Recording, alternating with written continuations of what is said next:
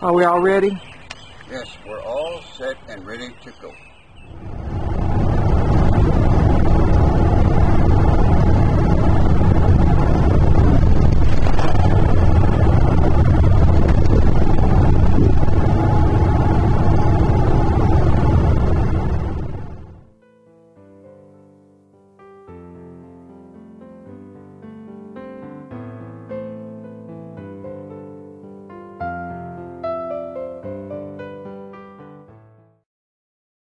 Here from the state of Indiana. Today I want to emphasize that Marafa has many supporters across America here in spirit though they couldn't travel to Washington, D.C.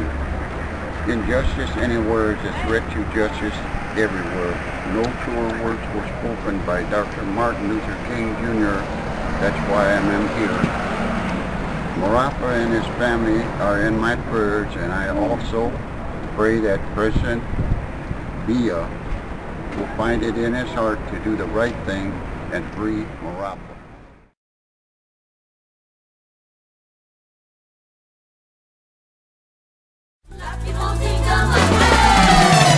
Which kind of comrades you let you walk like a jackass? If you know the for equipe national, no man go tell you as ya. Which kind of comrades? Si you have une opportunité, if you not there for pays organisateur, then go barre you side by side.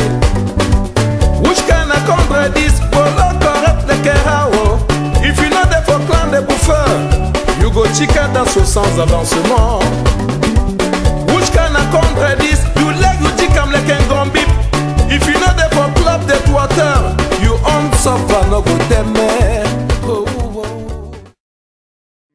This morning, we have the verdict of what we have been expecting and waiting for all this long while. In this Maikumba, in the southwest region of Cameroon, we just had a small light rain in the morning. Some say in Africa, rain is a symptom of blessings. Take it as you like. But what I know is that this morning, hearts were bleeding for one soul called Marafa Hamidou Yaya, who has been victimized by a regime satanic as it is in Yaoundé.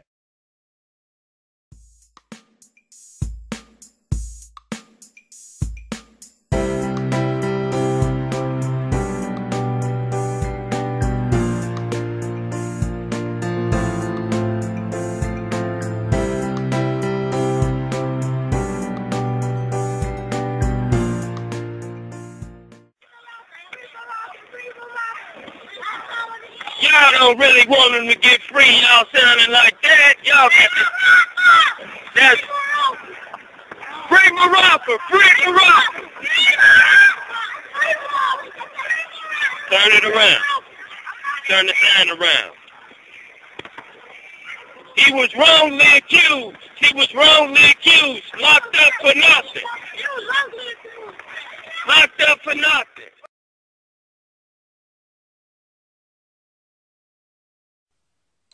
Marafa Hamidou Yaya was one of the most powerful government officials for the Republic of Cameroon when in 2012 political rivals had him arrested, tried, and convicted for misappropriation of public funds, charges so unsubstantiated that each year since 2012 the United States has deemed Marafa a political prisoner in its prestigious State Department reports on human rights in Cameroon.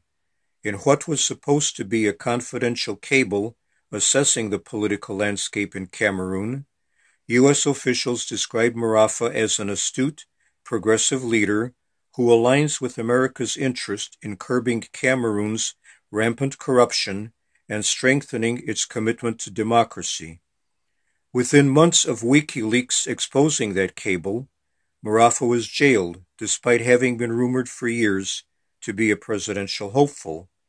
The cable undoubtedly angered people hoping to succeed Cameroon's current aging president, as they likely perceived it as American support for Marafa becoming Cameroon's next president. All U.S. support for Marafa since his arrest, no matter its source, has been angrily and quite publicly rebuffed by official and de facto Cameroon government spokespeople. Of late, Cameroon journalists have even specifically condemned the U.S. Friends of Marafa Committee and the U.S.-based Marafa Watch, as well as our U.S. State Department, in headline articles. Such rage should be intolerable for Americans, who, despite their own economic hardships, pumped millions of dollars into Cameroon only to have much of it stolen by corrupt people densely scattered throughout Cameroon's government and business elite. To add insult to injury, reliable reports indicate that the Obama administration has invited or may invite Cameroon's President Biya to be our country's guest at the U.S.-Africa Forum to be held this August in Washington, D.C. While the invitation may be a diplomatic show of good faith, evidence abounds that Biya is an often ruthless dictator masquerading as a democratic leader. Are American taxpayers to pay for Biya to rub shoulders with other heads of state, while Marafa rubs shoulders in Cameroon's notoriously overcrowded, inhumane prisons? There are many grounds for comparing Marafa to the late great Nelson Mandela, but the respective length of time they languished in prison should not compare.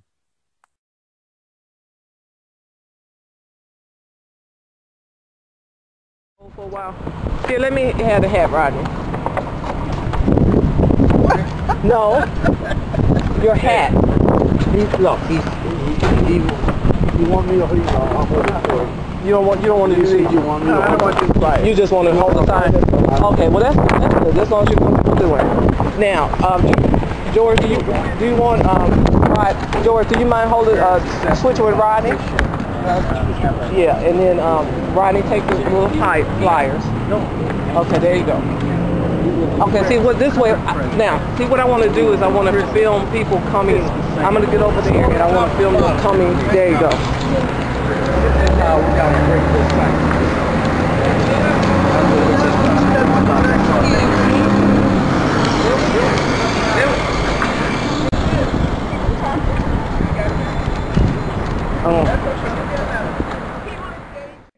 Well, anyway, you know, Marafa's chief counsel is Professor Indiva Kofele-Kale. And I know him from law school. We met for the first time at Northwestern in what year was that? 1981. But over the years, I came to know more about his background, primarily since I've been working as part of Marafa Watch, and came to realize that the professor came to this country against the wishes of his father. He's long deceased now. His father was a prime minister for the Republic of Cameroon, and he actually wanted Indiva to go to school at the London School of Economics, but it was Indiva's choice to come to the United States. So even though he was a foreigner in this country and had just left a life of privilege, I was amazed as I gradually got to know how much he internalized the struggle for justice of black Americans. He actually marched with King and was jailed for a while and suffered abuses that, is my understanding, was quite common to people who were part of the civil rights movement of the 60s. And that motivates it motivates his abhorrence, his just intolerance of injustice even to this day. But you know what's so amazing is that I didn't know it. I think I was maybe 10 at the time, maybe even younger, but the professor married a woman who lived on the corner just a few blocks from my house. We were one family, prominent family in the neighborhood, and she was part of a prominent family on another corner of the neighborhood.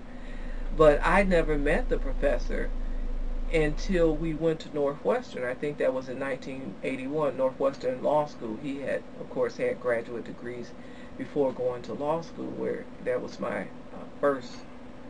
I had just graduated from Notre Dame and went to Northwestern for law.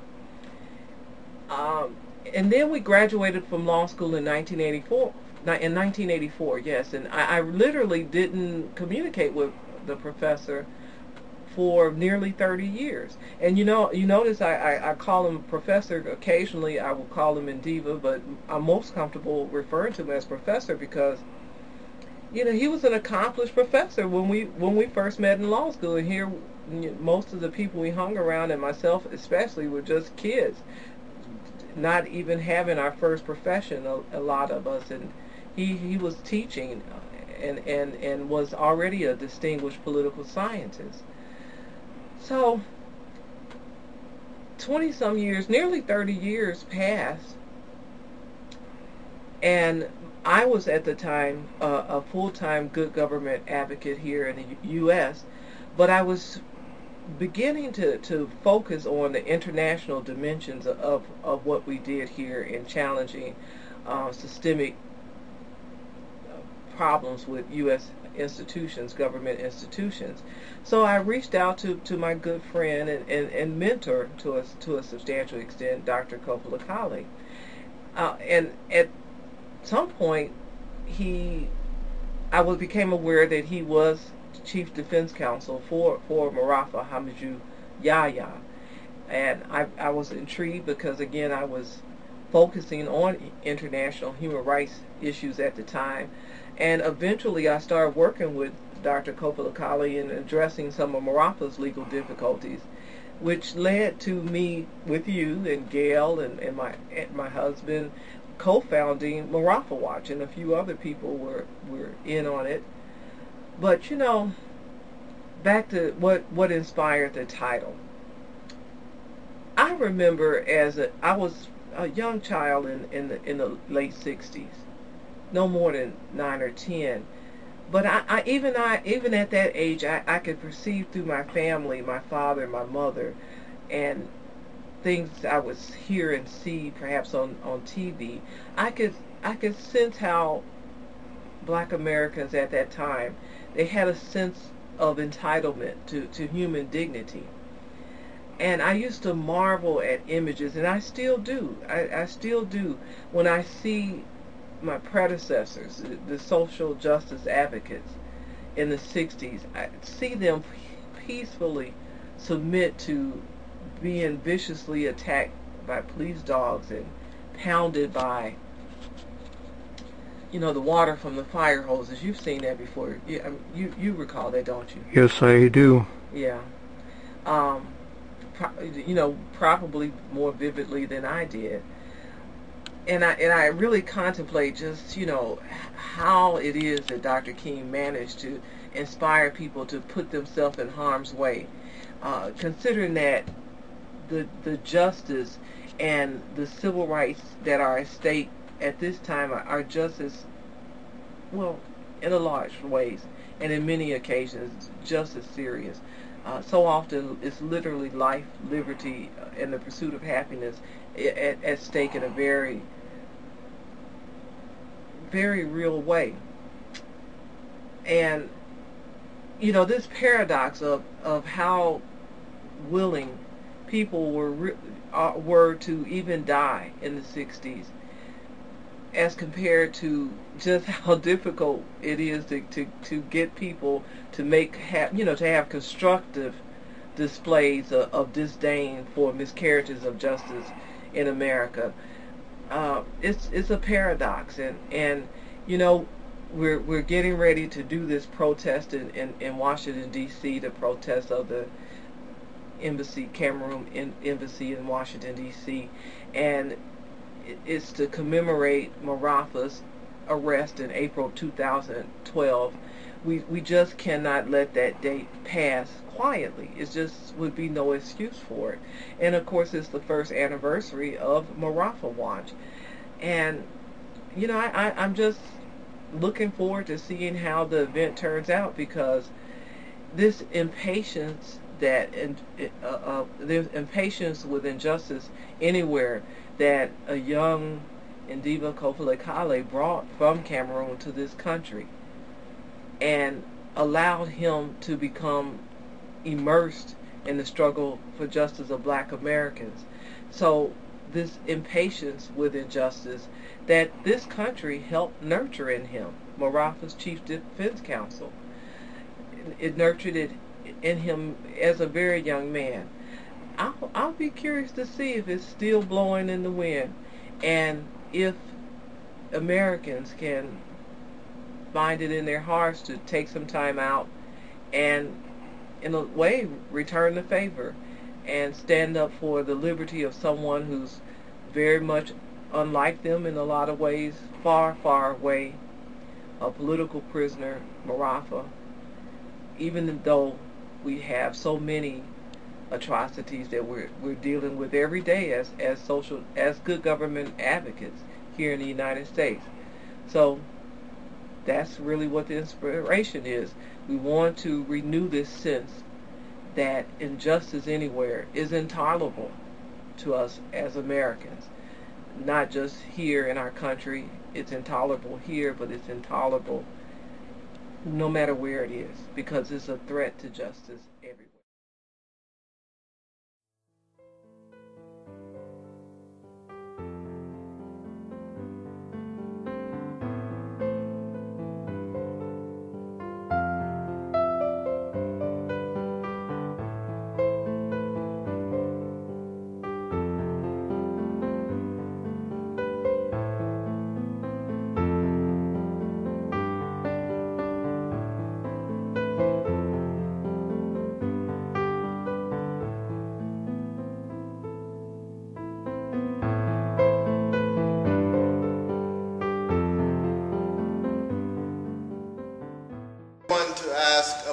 I think you said there were a total of 10 individuals who were arrested.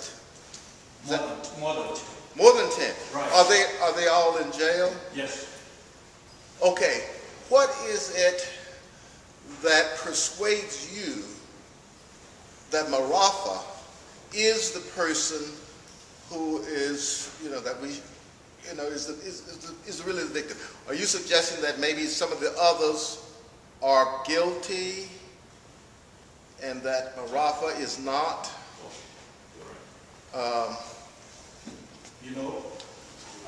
That's a very good question.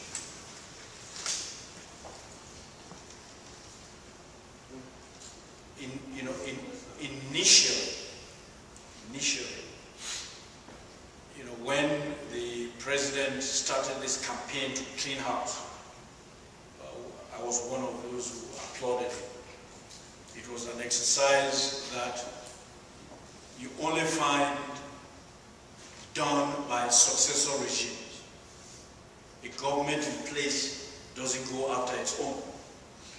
And in countries where embezzlers have been handled expeditiously, have always been places where the sitting government has been replaced by another government. You find in Nigeria, when the military is removed, the civilians take over, they set up their anti-corruption commission. So I was one of those who said, brilliant. But having sat for close to 6 months and looked at the evidence the state had assembled for the Marafa case, I am convinced that we are here witnessing a case of witch hunting. This is what they do. They pick up a top-ranking minister who is on record somewhere as saying, it would be nice for the old man to take a break and make room for others. So they pick him up, and the initial charge would be he has embezzled 50 billion francs. And over the years, because it usually takes years before they do come to court, finally they say, oh, it's only $500,000. Okay? He's judged, and in one or two cases, he's acquitted. I give you a former Secretary General, the one who replaced Marafa, was acquitted of all the charges against him.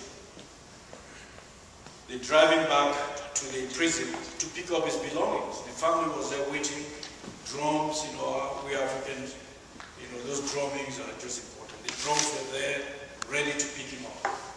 I mean, take him home. They had removed his things, put them in the car. He gets there, and the registrar of the prison says, the chief warden says, the chief prosecutor has not signed your release order. Where is the chief prosecutor? He had disappeared. That is, as the judgment was read, he simply disappeared. So the man now, he said, so what am I supposed to do? He said, no, I'm sorry, they have to bring your things back. So they brought his things back. 2 days later, he had been acquitted. 2 days later, they bring another charge against him. So we have people who, then there's another one who spent, his first conviction was 15 years. 2 days before the 15 years were up,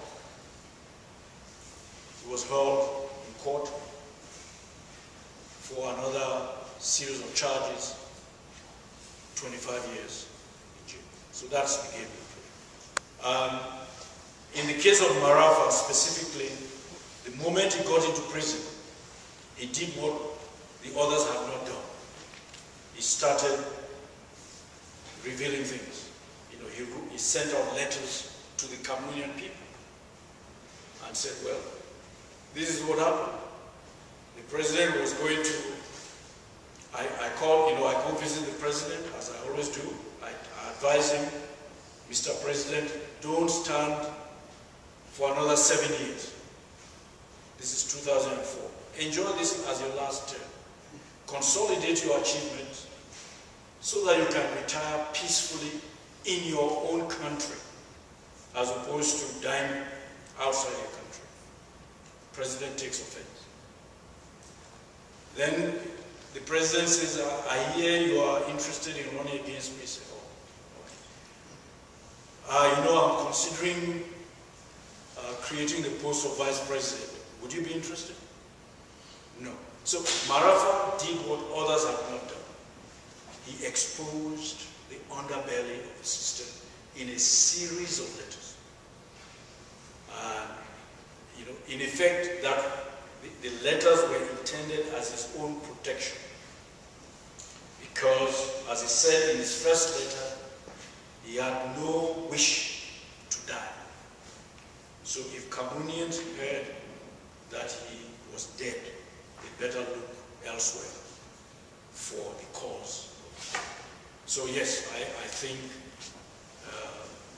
those who are viewed as threats to the regime are the ones who are.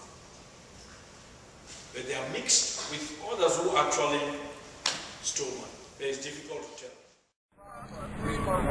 Bill, stay home. Bill, stay home. Free Marafa. Free Marafa. Bill, stay home. Bill, stay home. Free Marafa. Free Marafa. Bill, stay home. Bill, stay home.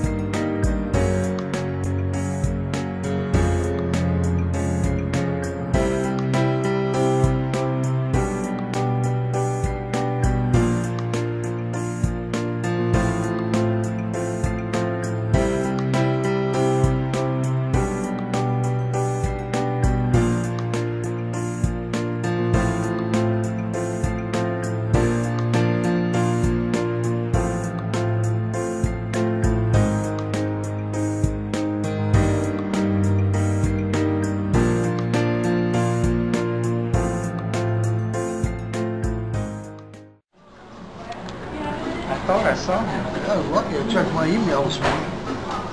When did you get word that we're here? About 40 minutes ago when I checked my email. I left you a voicemail. It went straight to voicemail, but that had me worried that maybe something was going I on. haven't even checked my voicemail yet. Okay, I got it. Speaking of coverage for Cameroon, I have went to various major media outlets, and there has been a distinct lack of interest in specific stories about Cameroon. I think primarily because people don't see how Cameroon intersects with their lives here in America, and because Cameroon has such a very bad rating as the most corrupt country in the world for many years. So the broad perception is that everyone in Cameroon is corrupt, which makes it very difficult for people who are not corrupt to change the system. So I think it would be good if they had more international coverage, specifically coverage here in America.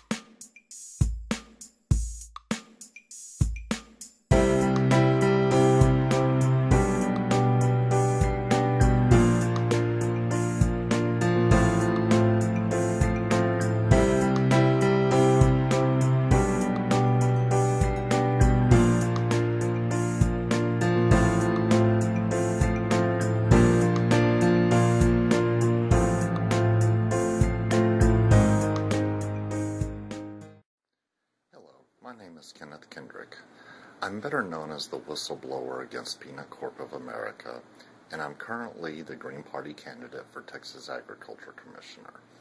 What I'd like to speak to you about today is what we call Marafa Watch. Marafa is a political prisoner in Cameroon.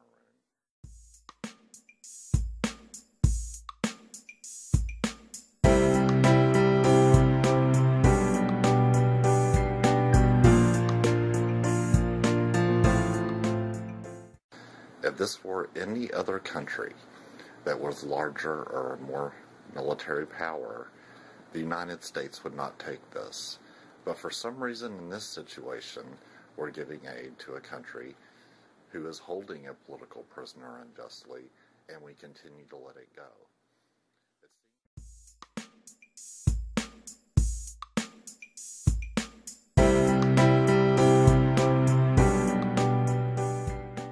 As a citizen of this country, this is totally wrong. We wouldn't be pushed around by President Putin, but yet we give money to Cameroon, and yet they tell us to mind our own business, despite the fact that they're holding political prisoners.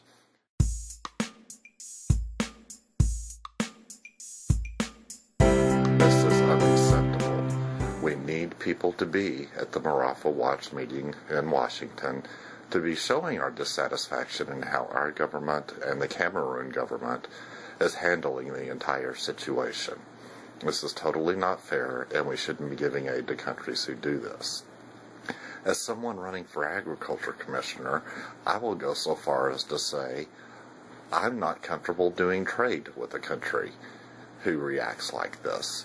And in the agricultural trade, even though I would hate to limit any countries we trade with, are we going to continue our trade and financial aid to a country who carries out such acts as the unjust imprisonment of Marafa in Cameroon?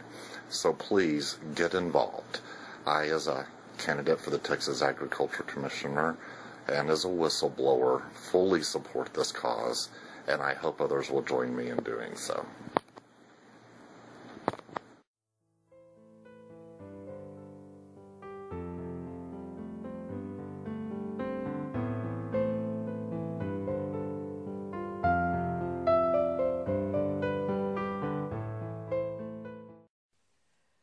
Boy, Andrew, you and Gail really shook things up in Cameroon with your op-eds.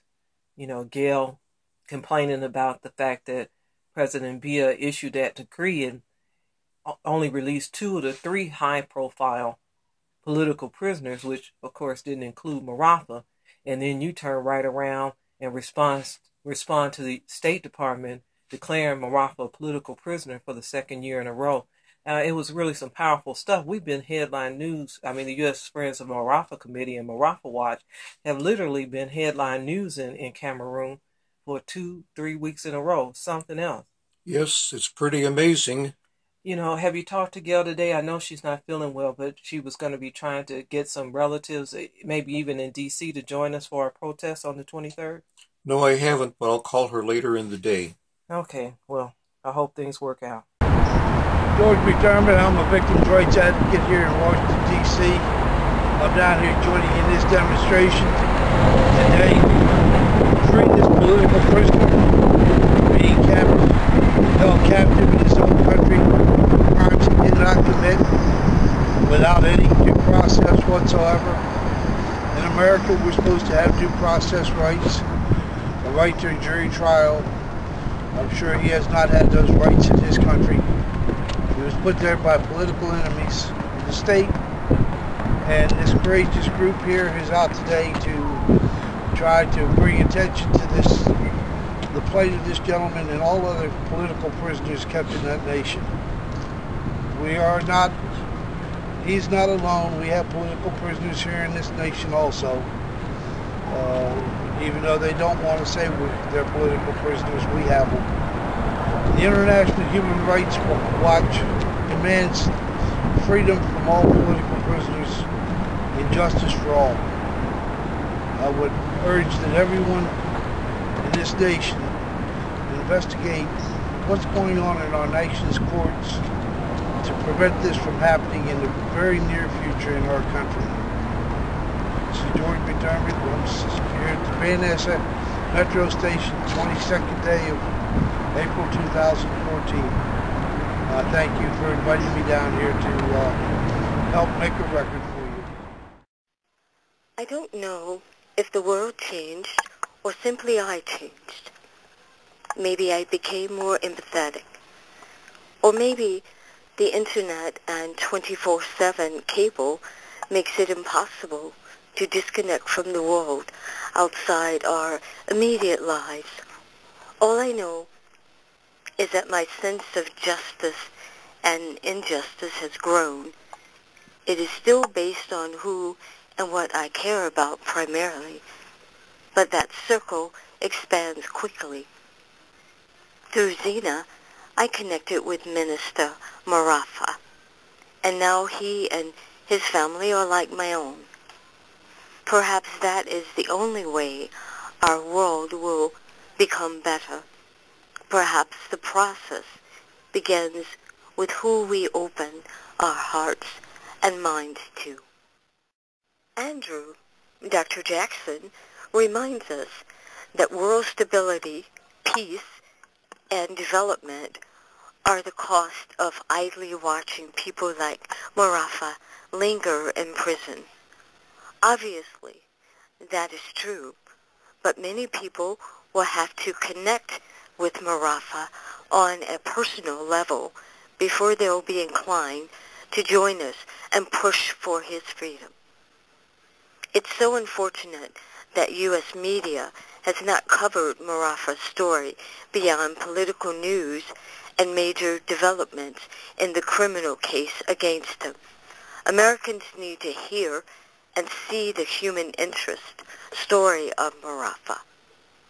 He's a husband and father in his early 60s. Marafa is ill. If I'm not mistaken, He has a serious heart problem that cannot be treated in prison. His eyesight is deteriorating because of prison conditions and lack of medical care. It is my understanding that Marafa may go blind if he doesn't receive proper medical treatment.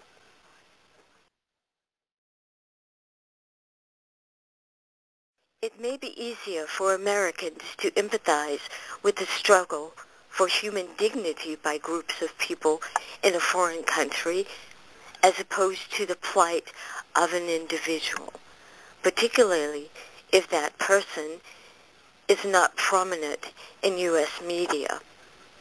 When we are confronted with injustice and someone we don't know well in a foreign country, I think many conscientious Americans first consider all the injustice we need to tackle at home.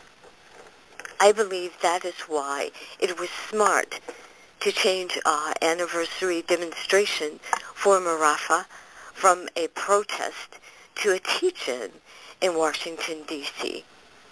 There is no doubt that the D.C. delegation of Marafa supporters can rally busloads of people, but we're still introducing our networks to the international human rights dimensions of our struggles for justice here in the U.S.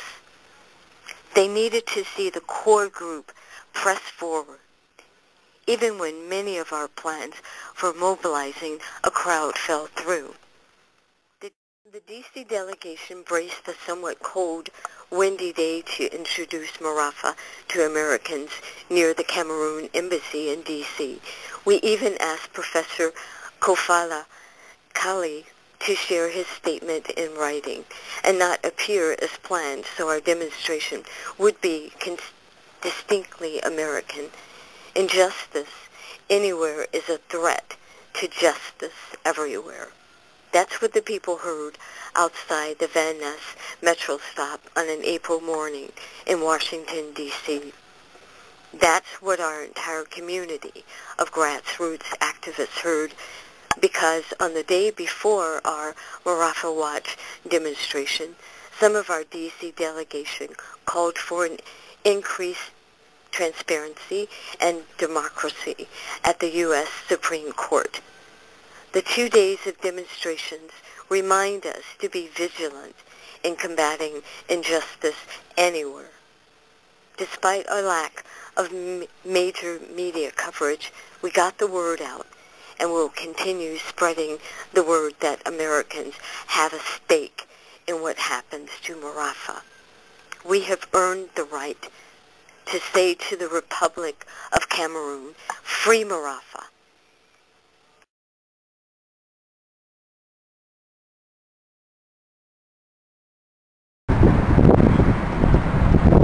Still passing them out. Hey, I appreciate it.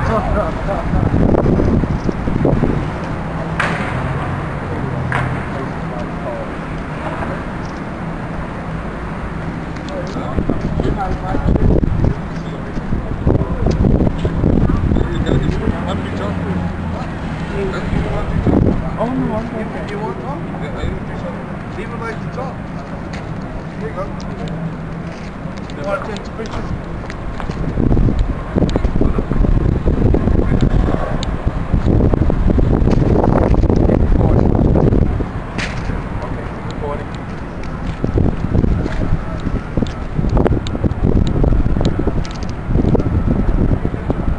Say something? I'm okay. You okay? Let them know what you're talking about, son. Okay. Let me know when you're ready. Ready. Good afternoon. My name is Kwame Jamfi, and I am here supporting the cause for the Marafa Watch Friends of the U.S. And I've done work with the United Nations for a couple of years, and I used to work with great people.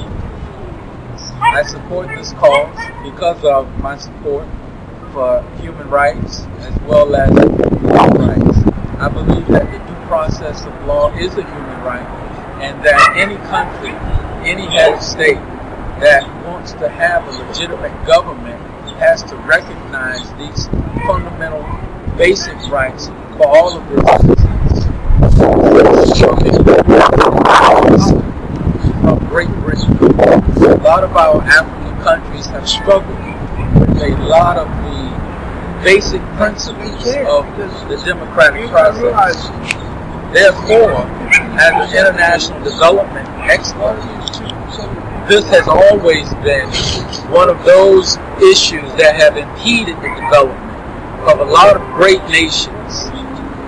Healthcare, education, all of these type of institutions that support basic quality of life has to thrive in a democratic country. If the democratic process is not working, then that impedes economic as well as social development. So I ask any head of state, particularly the head of state of Cameroon, that in order to legitimize his administration, at the bare minimum, please provide a transparent and open due process of law court proceedings that would allow Marafa a fair trial at a minimum. Thank you, and I'm glad that you invited me here to speak on your behalf. Hi, I'm Mark Lipton, former deputy sheriff. The thing that I share with Marafa is corruption and a dirty conviction for something I didn't do. The feeling you get when you're convicted of something, such as these atrocities, is a knot in your stomach that doesn't go away after a good meal. After being a cop for many years, it has given me a new set of eyes that have shown me firsthand how broken this system really is. It also hurts to see people behind these crimes against another person get away with what they have done. It seems the system has much in place for conviction and minor amounts of substance to help uncover such injustices. But then, after many, many cries for help, in comes Zena and her team, and you begin to see light at the end of a long, dark tunnel that empowers me to carry on and fight one more day. So I am sure these feelings are the same as Marafa has each day. Each day, for me, is also filled with prayers, and it's my wish that soon freedom will belong to he and I once again. I know too my Lord will deal with these people someday, and they will answer to everything they have done that's caused harm to another human being. Again, I'd like to express my feelings that it's wrong to do these type of things to people, and I hope that our cries for this very distinguished man's freedom gets answered soon. Thank you. On this public demonstration to commemorate Marafa Watch, I want to thank U.S. Friends of Marafa Committee for supporting me over the last 12 months. Please know that while locked up in my prison cell in Yaoundé, it is your letters of support and encouragement that have helped keep me strong. It is impossible to tell you how much this means to me and my family.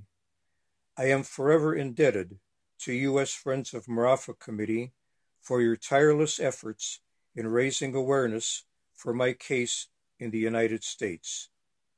I can confirm that your postings online and op-ed pieces have been well received by my compatriots, the overwhelming majority of whom believe, as you do, in my innocence. I proclaimed my innocence on April 16, 2012, the day I was arrested and charged with complicity in the embezzlement of public funds, and again on the 21st of September 2012, the day I was sentenced to 25 years in prison. Dear friends, this position has not changed. I am in prison for a crime I did not commit. I am mindful that my predicament is just one of many examples across the African continent where the obsession to hang on to political power by any means necessary has led to a total and careless disregard for the fundamental rights of ordinary citizens, and where fear and irrationality have replaced reason and justice. I am aware that my vindication, when it comes, will still leave thousands of other political prisoners languishing in fetid jail cells, not only here in Cameroon, but elsewhere around the world. Please let us not forget that many pending cases still awaiting justice. Let your fight be one dedicated to the eradication of injustice wherever it rears its ugly head. Convey to all my friends my sincere thanks for everything they are doing and continue to do to secure my release from prison. I wish you all the best in your demonstration. From a grateful Marafa Hamidou Yaya, SCD Secondary Prison, Yaoundé, Cameroon.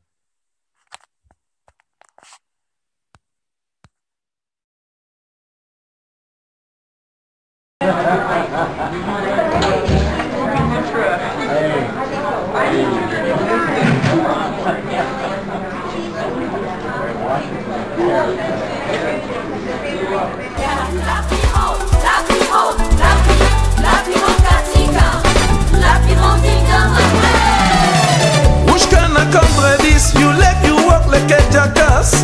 If you know the for équipe nationale, no man go tell you as ya. Which can accomplish this? Même si you have an opportunité. If you know the for pays organisateur, then go barre you side by side. Which can accomplish this? Polo correct like a hao. If you know the for clan de bouffeurs, you go chica dans ce sans avancement. Which can accomplish this? Like a gun beep. If you know the for club the water, you on suffer no go them. Oh, oh, oh.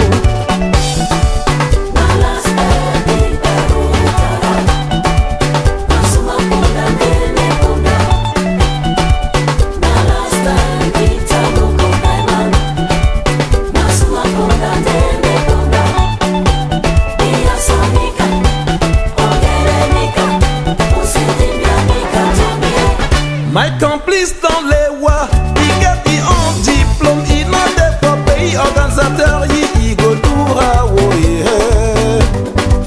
Devant lancer concours, n'a pas choco jam, il n'a des pas équipe nationale, il go doura, oh yeah.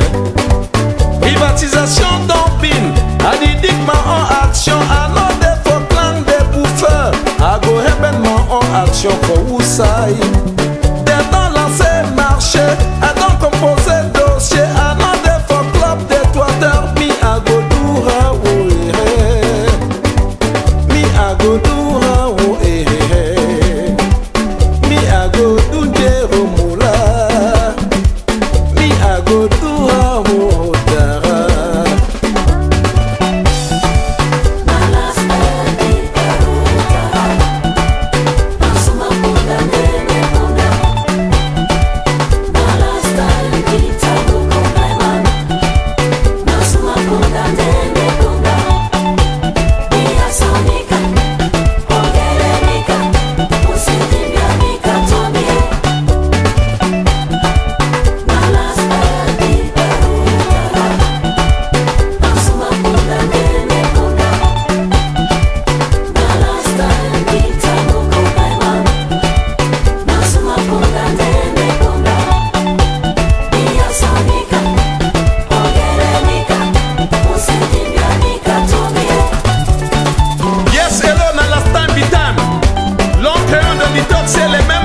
produisent les mêmes effets. That be said,